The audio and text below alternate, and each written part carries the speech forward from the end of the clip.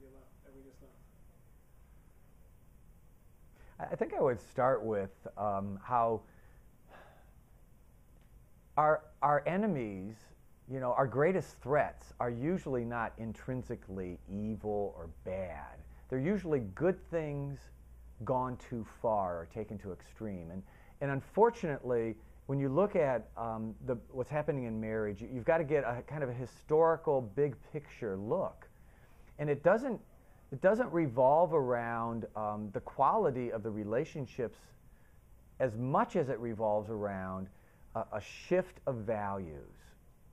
And we've had this tremendous shift from where individualism and what we would call collectivism as two sets of values kind of hung in the balance. Collectivism said it's a good thing to do something for somebody else.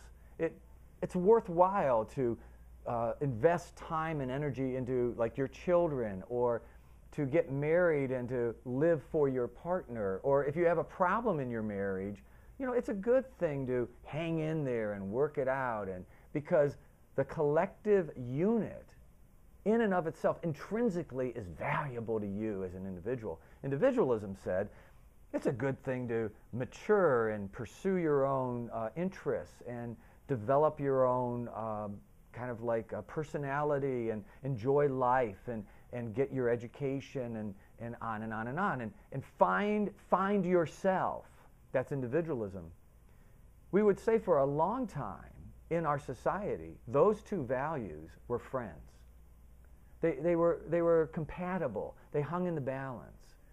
So that the voices around people growing up, young people in their 20s, on and on and on, the voices around early married people, the voices would oftentimes speak both sides. What happened somewhere from the 60s to the 80s, those values began shifting, with individualism becoming much, much more weighty and collectivism breaking down, to all of a sudden the scale broke, they separated, and we now live in a very individualistic society with that value, that set of values. What that has done to singles is they are polarized. They live in the room of individualism, and marriage is that other room that is risky, and it's going to require that, they better really enjoy this room and get everything out of it before they ever go to that room. What it has done to marriages is that it has made the sense that if I'm not happy, if I'm not fulfilled, give up the collective unit, whether it's the children or whether it's the spouse or whether it's what we've done for 20 years, give it up to go find myself. That has become so out of balance that the voices around singles, married people, very often are poor guidance. They're misleading.